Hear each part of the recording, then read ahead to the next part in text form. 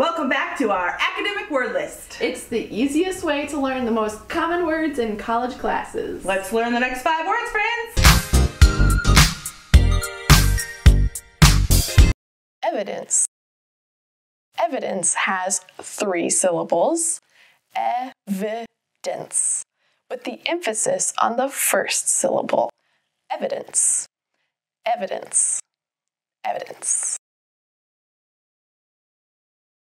Evidence means a fact or something you can see, touch, feel that shows something is true.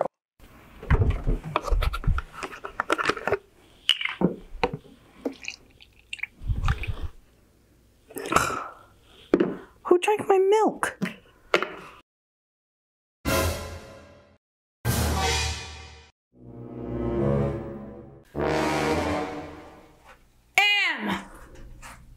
Did you take my milk? No. The evidence suggests otherwise.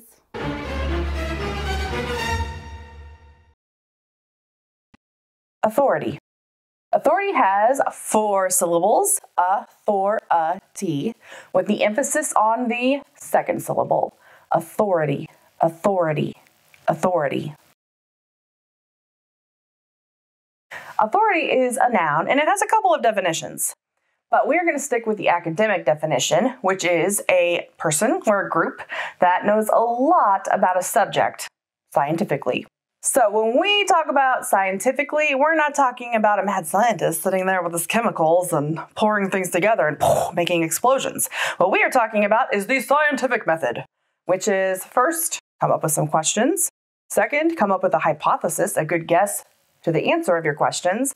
And then third, the research that you do to see if your hypothesis is correct or not. So did you know that a cat can fall 60 stories and not die? Really? Where did you read that? I think I heard it on a cartoon. I don't think cartoons are an authority on animal biology. Well, I still think it could be true. Theory. Theory has 2 syllables. We pronounce it theory. Theory. So even though there's an O written there, it's silent. The emphasis is on the first syllable. Theory. Theory. Theory. Theory is a noun, and it means an idea based on some evidence. But it's not sure yet. Maybe it needs to be tested, or maybe it needs more evidence. Theory can be turned into a verb, and that would be theorize. Theorize means to make an idea based on some evidence. Waste of my time. I got a theory. We found you in the Fiji airport because you stole the diamonds and you were off to start a comfortable new life. Yeah, well, that's just a theory.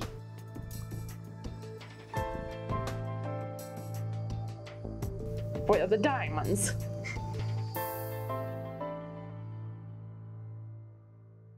Establish. Establish has 3 syllables, establish, with the emphasis on the second syllable. Establish, establish, establish. Establish is a verb, and it means to make something permanent or to make something that will last a long time. So you can establish rules or laws, or you can establish a building, or you can even establish your reputation. Yeah, well, that's just a theory. Where are the diamonds? We're establishing an evidence trail.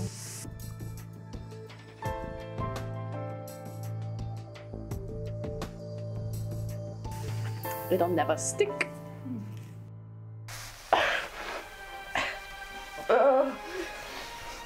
It doesn't matter how many times I watch Titanic, it makes me cry every time. I know, it doesn't get old.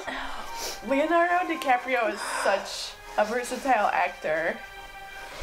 He plays so many different roles too, and he's good at all of them. Yeah, he has definitely really established himself as one of Hollywood's greatest actors.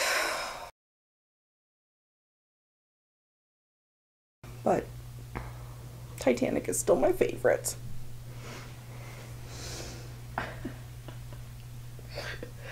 Every night.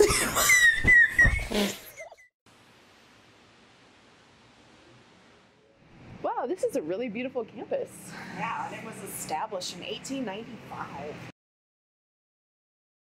Oh, wow, it's been around a long time. Yeah.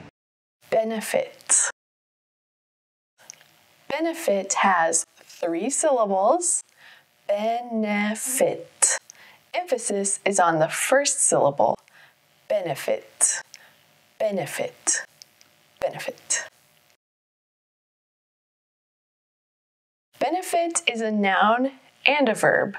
Let's focus on the noun. The noun means something good that you get from something. And the verb is simply the action form of that noun definition. It means you are getting something good from something. One of the benefits of working at Ben & Jerry's is that you get three pints of ice cream a day.